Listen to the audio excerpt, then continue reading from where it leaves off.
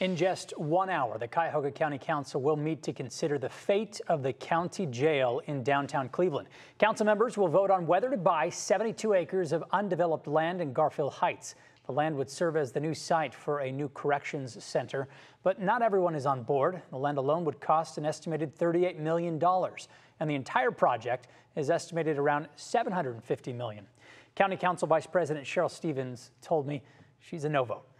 I think that there is a lower cost way to build the jail, because you don't want to put your money on the acquisition of the land. You want to put your money in the building that will take good care of our residents. We have a facility right now that is a tower in the sky that isn't good for anybody. It's not good for those who are in the jail. It's not good for the workers in the jail.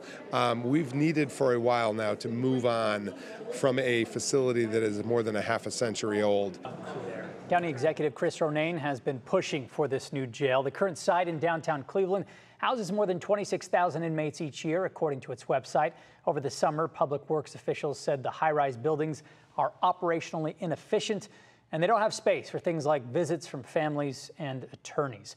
Ronayne told me he's optimistic they have the votes today to approve buying the land. We'll hear from one of those yes votes coming up in the news at 5.